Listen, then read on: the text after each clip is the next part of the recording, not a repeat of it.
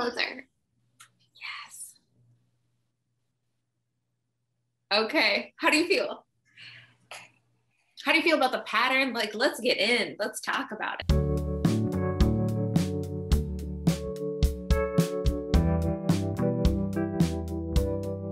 Cheers. I can't like get up close because I'm afraid I'm gonna dump chai on top of my keyboard.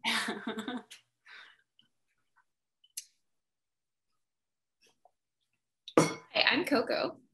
I'm Marika, and we are two friends who like to knit. We're gonna talk about it.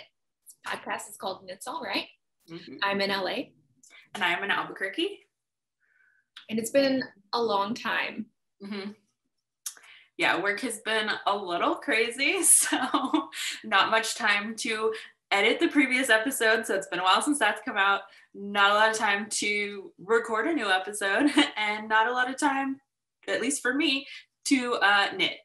I just don't, well, I had a good run where I thought like, oh, we're going to be on it, we're going to be on top of it, and it has not worked out, but we talked about some good things in that last one, so, hopefully I posted it, and now we have a light updates, so I'm hoping this won't be a long one. Yeah, it should be pretty fast. Yeah. Do you have any finished objects? I am wearing one right now. So this is the Chillin' Out sweater by Irene Lynn. It's in Wool in the Gang's Feelin' Good yarn, which is an alpaca merino nylon blend. So yeah, finished it. It's big, it's cozy, it's really fluffy. So not weather appropriate for the current climate right now, but I was like, I'm wearing it anyway.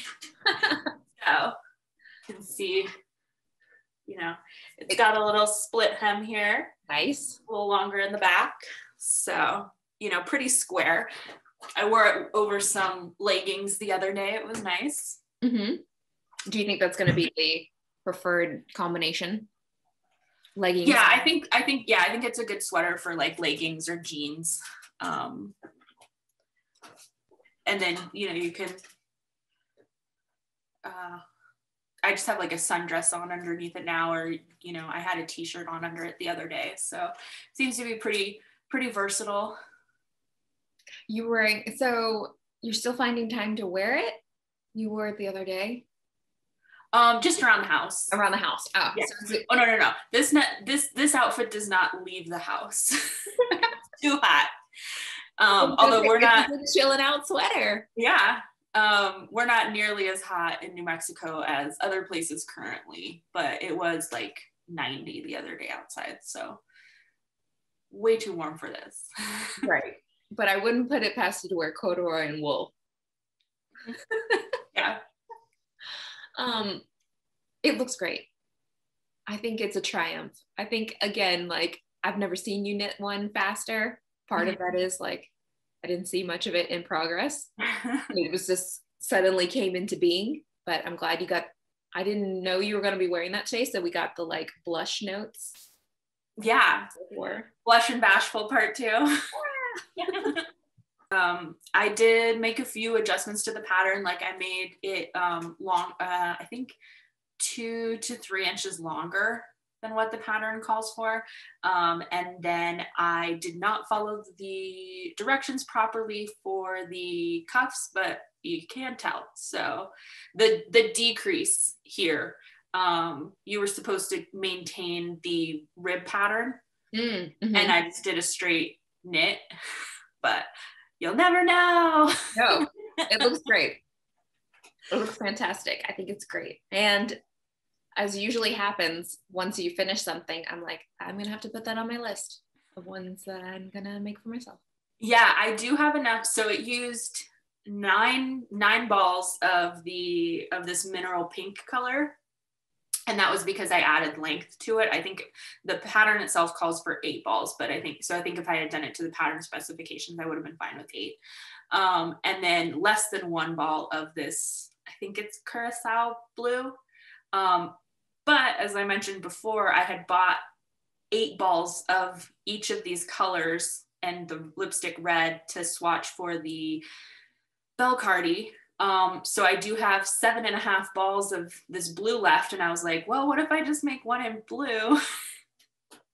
And then I only have to buy 1 ball of a contrasting color. Right. Do you think you would do it? I think I might. The blue is this, it's coming up as very navy right now, but it is not. It is very much like more of a teal. I don't know if you can tell. It's this camera doesn't like blue. Yeah.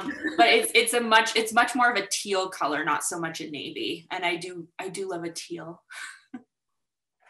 Yeah, I think it's great. Well done. Thank you.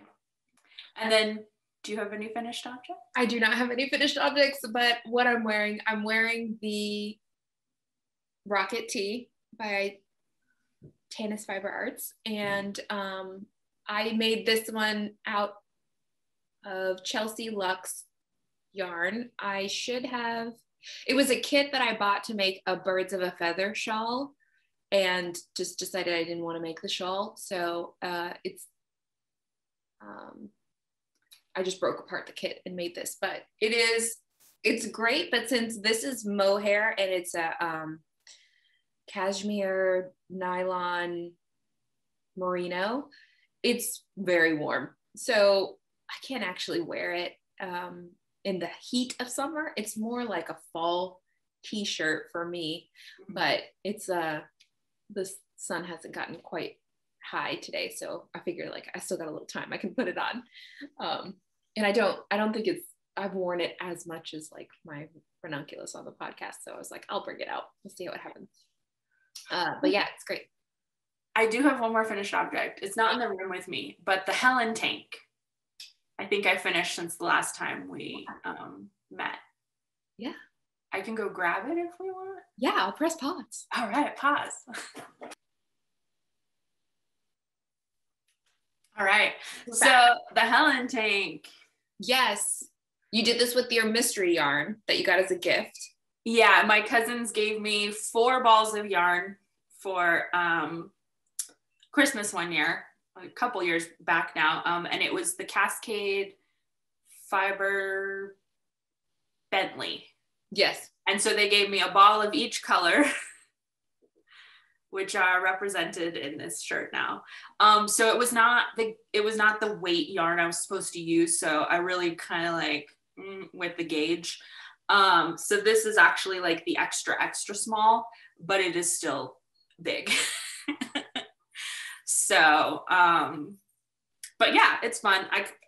We posted on our Instagram account. Yeah. With my crazy frilly shirt and my full extra outfit. You were trying to explain to me that was like your vision, and I was like, I can't wait to see it. Mm-hmm. What did you think of the vision? It was fully realized. All right. Yeah. So are you gonna wear it to Christmas so you can be like, look guys, remember you got the yarn?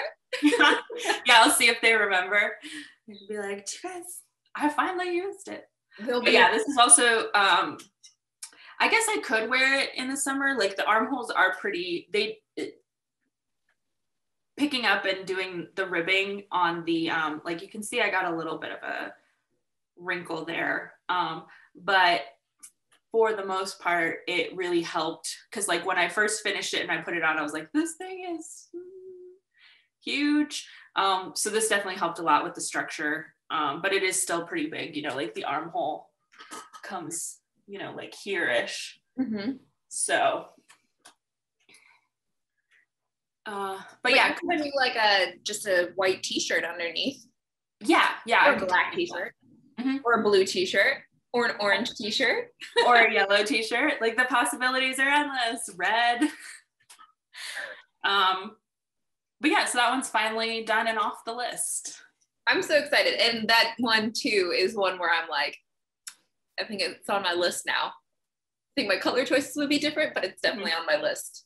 Yeah, and I think it's a good way to use up stash yarn too, because you don't need a crazy amount of any one color. Like I think all of these in the pattern, all of these were supposed to be the same. The arms and the collar are supposed to be the same color, but I didn't have quite enough.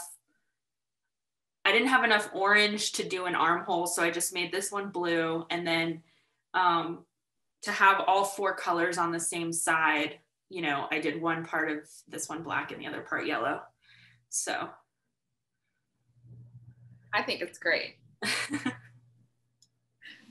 And I can't wait to see how you continue to style that one. I'm gonna see new and inventive outfits. So yeah, those are all my finished objects.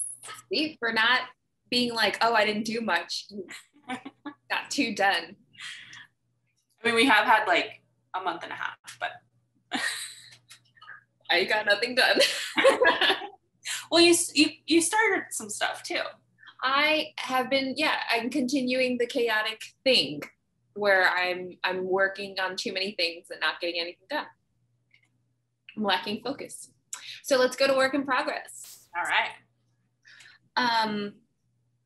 Okay, first off, I am continuing on the Friday tee by Petite Knit, which I showed last time. I finished the body, but speaking of losing focus, I forgot to go down to the smaller needle for the ribbing.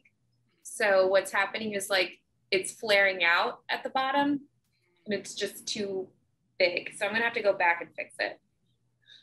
But I am to the ribbing on one of the sleeves, and I have to do the ribbing on a size 1, which unfortunately means I have to use like a lace cord for my interchangeable needles. So not only did I have to change the needle tips, I had to change the cord for this. And I am realizing now, if I do the body ribbing, I don't have a lace cord long enough. This is as big as the cord is that I have. So didn't think about that until just this moment.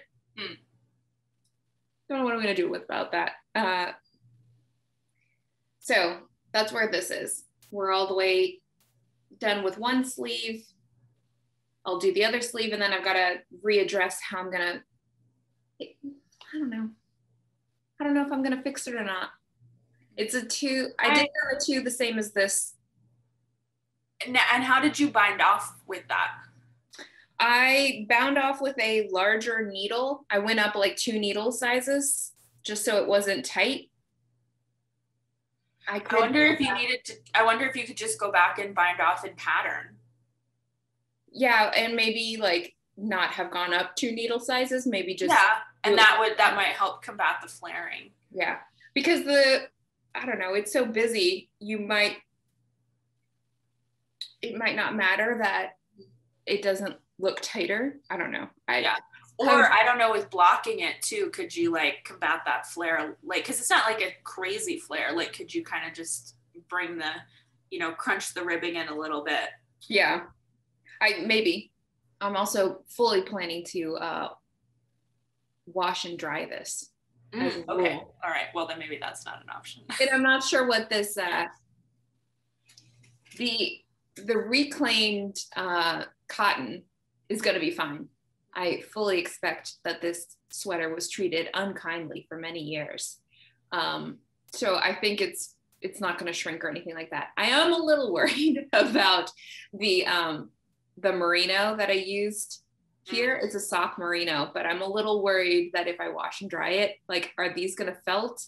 Are they going to shrink to the point that it would be a problem? It'll look like a smocked top or something at that point. Maybe. So I'm being cavalier, but I have my reservations, like maybe I shouldn't be so cavalier, but we'll see once it's done. I love this pattern so much. I don't want to keep knitting it, but I want everything in it. Yeah, no, it looks great. And I'm still amazed at how much that black stripe pops against that like really busy yarn. I didn't think you'd get that definition. It's great. So I'm loving it. I'm trying to stay mildly dedicated, but it's been a slog. The body really started to get to me.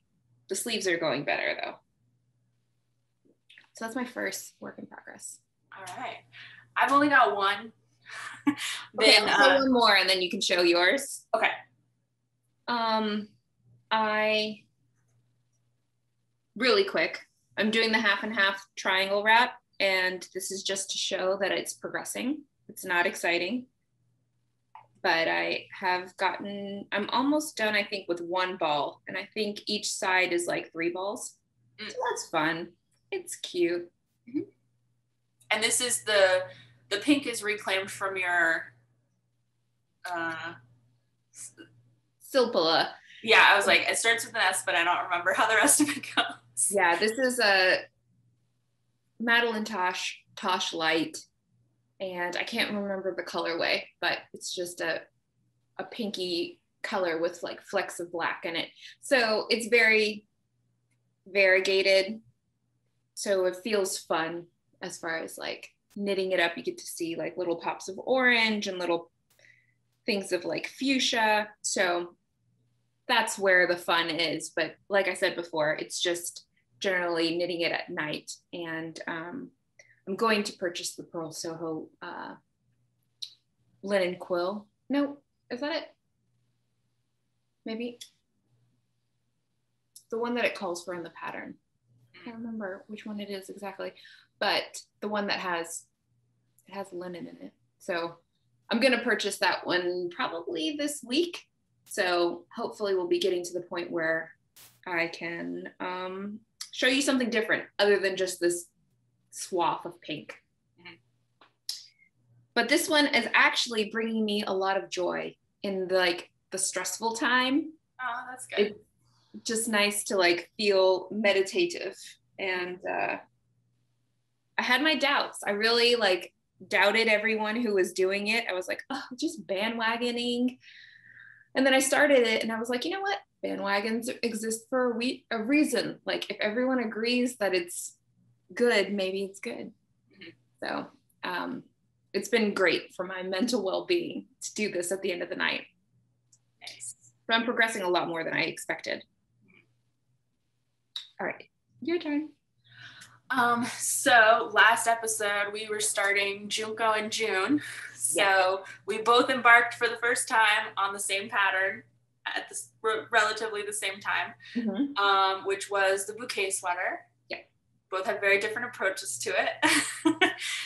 So mine is, I'll show you where I'm at. Didn't make it very far. I'll show mine at the same time. I have it here.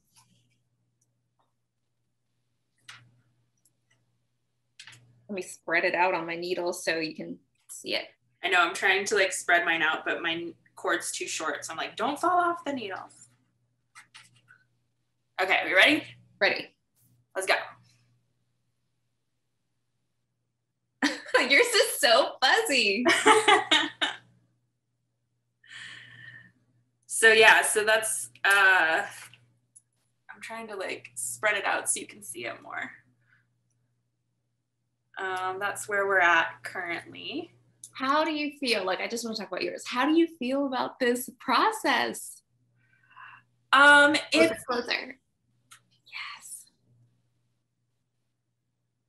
Okay. How do you feel?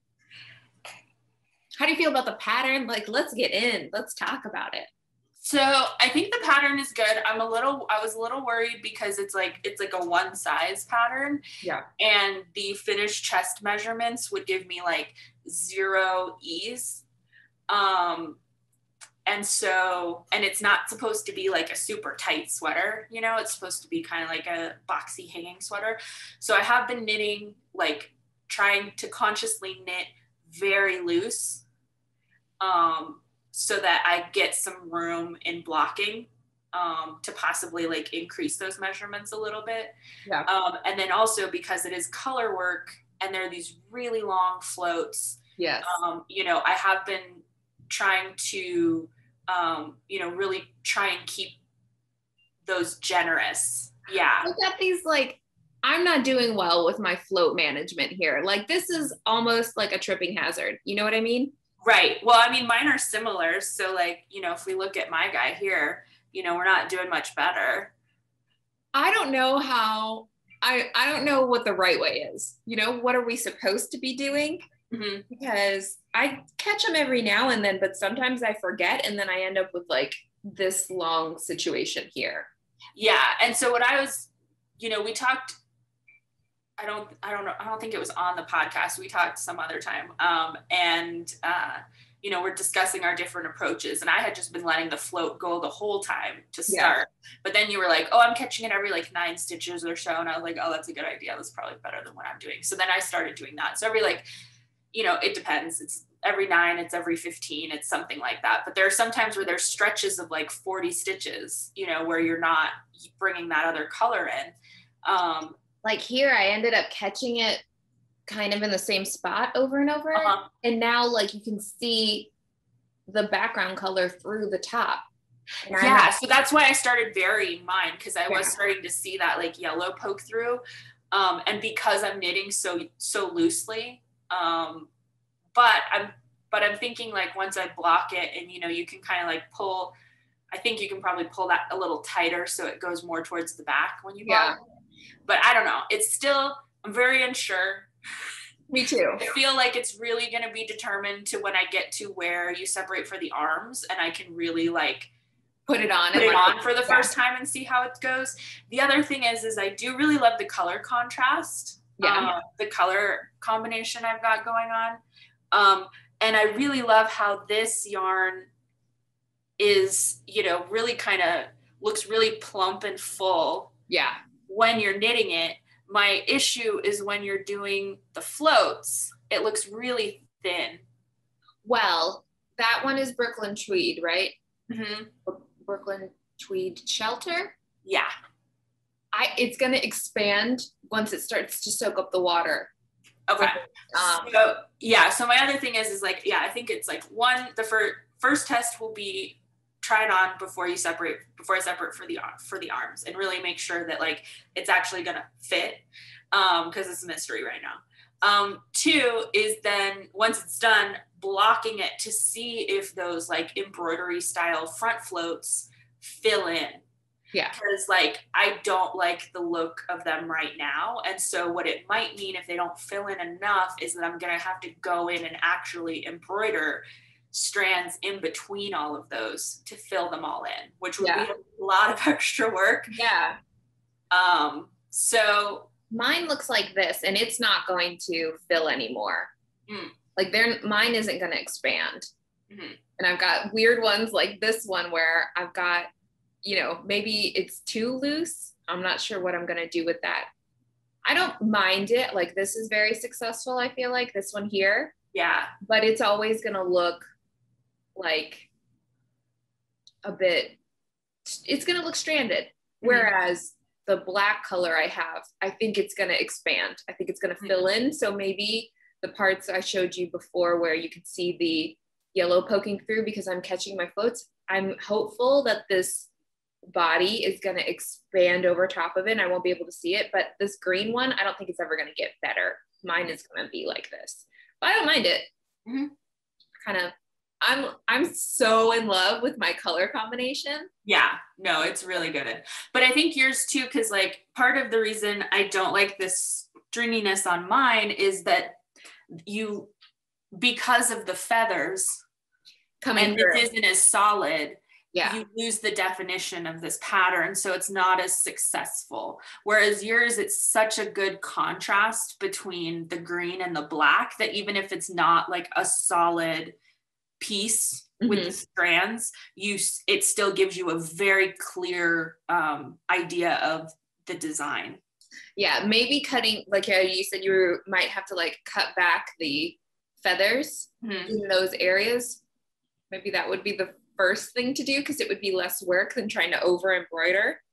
Yeah, what I'm trying to do now, like, because I'm learning how to work with the feather too as I go, because it's like the feather is slowing me down a lot, just because you have to manage the feathers as you knit. So it's like every 5 to 7 stitches you hit a feather, and then depending on where I'm at in the color chart, like if I'm doing the stranded stuff, like carrying the color in front, then I'll try and knit the feathers to the back.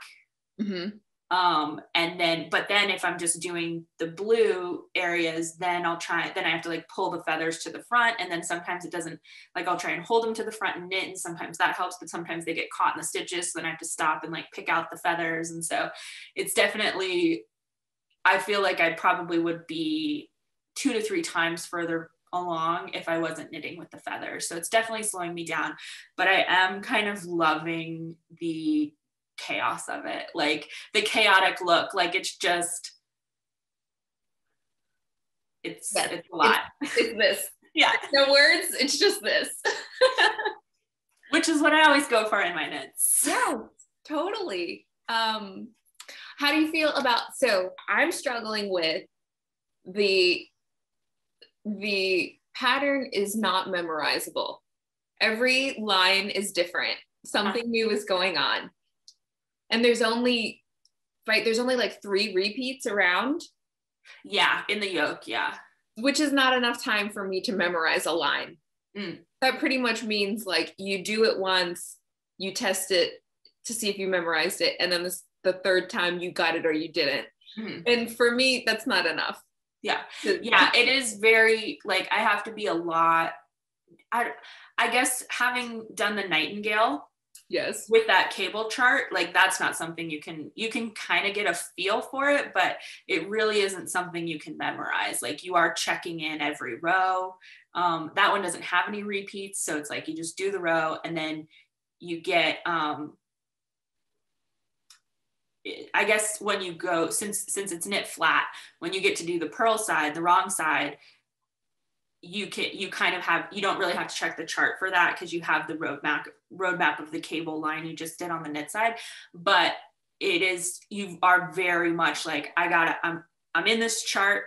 I live or die by this chart. Yeah. And very much the same with this, like I'm trying to watch a show, but then I've got like my little tablet up with the like zoomed in color chart. Yes. And I'm like, okay, I know I can knit 10 stitches and then I got to look at the chart again. And then I'm like, okay, now I know what I'm doing for the next 10 stitches. And then I got to look at the chart again. So it's not, I think also why it's going slower is that it's not as, I can't knit it as casually as I can other stuff. Right. So what's your pairing as far as like, what are you able to do at the same time? Because that's what I'm struggling. I feel like I'm making the choice between like, do I work on this or do I enjoy the entertainment content I would like to enjoy and not work on the knit? So what are you doing with it? So I can't watch any of my subtitled shows. Those are off the table. It's like you either got to read subtitles or you got to knit this thing. You cannot do both. Yeah. And then, something that I don't feel like needs a lot of, isn't going to have a lot of visual cues in the show. So no visual gags, no comedy that has visual gags. Mm-hmm. Can't watch Drag Race because it's a visual medium. Yeah. You can like, or it's like because I think I was knitting when I was watching All Stars the other night, but I think what I did is it was like while they're talking, I can knit. But then once it hits, like once the runway or like the challenge happens, you're like, okay, taking a break. We're gonna. I think it would be great audiobook, but I'm having a struggle getting an audiobook that I like am invested in. The current choices I have right now, I'm just not there. And so I'm very much struggling with like, what am I supposed to pair with this from an entertainment perspective, which is causing me to not work on it because I'm like, I don't know what, like,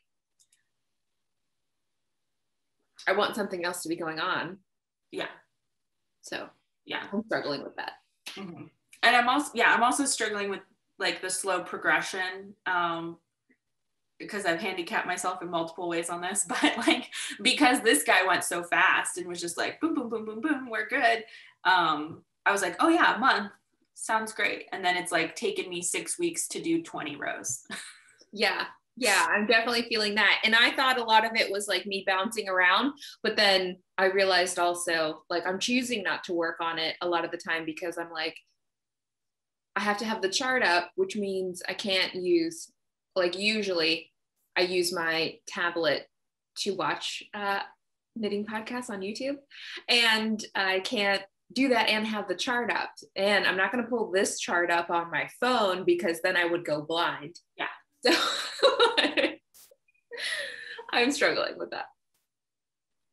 But I think yours is so fantastic. I cannot wait to see it grow because it is wild and perfect. Yeah.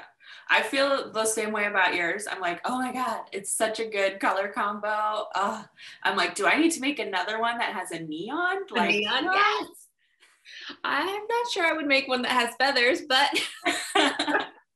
I like the idea of the navy with that kind of burnt orangey, not quite orange, not quite yellow, it feels very classic. And then I feel like you just flipped it by adding in this like unconventional material. So I think I would, if I made another one, I would be tempted to do a navy with the like, with that color, but I wouldn't do it with feathers. I'm just not there yet. Yeah, not full chaos. I only have one more thing. Okay. I have a blanket that Marika had left me this yarn from a blanket that didn't work out for her. And then I was like, yeah, sure, give me whatever yarn you want. And then I kind of had a little panic attack about how big my stash is right now. So for some reason, because this was like, I don't know, it feels large. It feels like a lot to contend with. I just zeroed in on it. And I was like, I have to do something with this right now. So with no real plan, I started to do this. It's called the Take in a Sunrise, Sunshine. I put the thing down, so you'll see what it's actually called. It has something about the sun in it, and it's because, and I don't know if you can see it, there are these like circle-shaped pearl sections, and then the rest is stockinette, and it's almost unseeable with this like confetti. You can kind of, in real life, you can kind of see it because it's like in relief, but I don't think you're even going to be able to see it on the screen here. And it's got all this puckering going on, but it doesn't matter. This is going to be a blanket, and it's going to go back to Marika to give to whomever she wants. And I'm pretty much just like, you have to leave my stash. That's all that's happening here. Just like, you have to go. You don't have to stay here, or you don't have to go home, but you can't stay here. That's how I feel about this yarn right now. So I was pretty successful at staying committed to it. And then the wheels came off and I just didn't care about working on it anymore. So after I got to this point about 2 weeks ago, I did all of this in like a week, and then I put it down and I haven't touched it again. So at some point I need to make an effort to finish this up so that it can go to Marika and she can do what she will with it. But that's it. The pattern said that the puckering was going to happen and that it should flatten out when you wash it. And this is an acrylic, so I'm going to throw it in the washing machine, throw it in the dryer, and see what happens. Yeah. So very friendly to whomever you want to give it to. But all right, there you go. Yeah. I was thinking, I brought it in. In my exploration of my local resources here, I went up to Santa Fe the other day because I found this shop that's like sewing and knitting. They're called Hacer, and checked them out, and they were like HACER. So in Spanish that means to make. Yeah. So that's cute. I love the name. So I went up there and they had like a little yarn section, and they had the Brooklyn Tweed shelter. So I got another skein of the Hayloft for the Bouquet. And they had all of these other yarns that I hadn't used or seen before. But I was like, I cannot buy anything without a plan. So I just saw a bunch of like really cool stuff. And I'm like, all right, now I got to figure out what I can make that will use these things and go back and buy it. But they had, Did you make that plan on the spot so that you could buy something? Or were you like, no, I have to come back? No, I have to come back. Oh, look at you. Yeah. But what I did do and what I did have a plan for, and the reason I went there in the first place was for the, I bought this pattern from Sew House 7 a while back for the Burnside bib overalls. And I had bought this linen that was like kind of like a black and tan linen. And I wasn't feeling it for the overalls. And then I saw this fabric. Black and tan linen? You mean like it had stripes in it? No. It was like two colors like woven. You know how like linen when you see the weave? Yeah. And like you have like the base color and then there's like the other color and it's kind of like.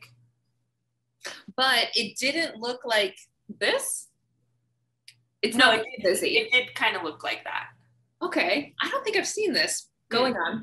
Moving on. But anyway, I wasn't feeling that for the Burnside bib. And then when I was looking up like local resources and found this store and poking around their website, I saw this like really cool chambray that has these fluorescent like neon flecks in it. Yeah. And I was like, that would be perfect for the overalls. So I went up and got this from there. And they had like all these great fabrics and they had a bunch of indie patterns. They had all the yarn stuff. They had embroidery stuff. And then I also got, I got some muslin and some elastic too, but that's not exciting. But I got these little labels that says this is the back because every time I try and wear my RBG sweater, I have no idea which side is the front and which side is the back. So I'm like, now I will know. And I don't spend like 10 minutes being like, like I always judge it by where I fixed the holes where I picked up for the arms. And so I'm always like, which one has the bigger holes? That one's going in the back. So now this will help expedite me getting dressed in that sweater. But it was a really great store. And the woman, I think she was the owner who checked me out. She was like, gave me her card and was like, if you have any questions as you work through the pattern or use any of these materials, like feel free to email me. And I was like, that's awesome. Thank you. Yeah. So highly recommend. And they do have an online store. And them online. The name and location again? Acer. And they are off of, I think, Guadalupe in Santa Fe, kind of near the Palace of the Governors. Nice. Yeah. I don't think we're talking about sewing, but I showed you my decisions there, so I'm supposed to cut it out this weekend because it's just been sitting on my table. Yeah, I finally got my zipper foot for my machine, and so now I can do the piping on my pajamas to finish those up.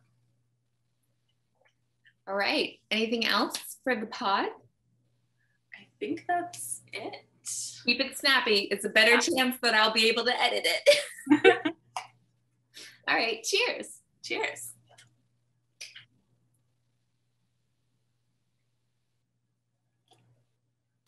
Happy knitting.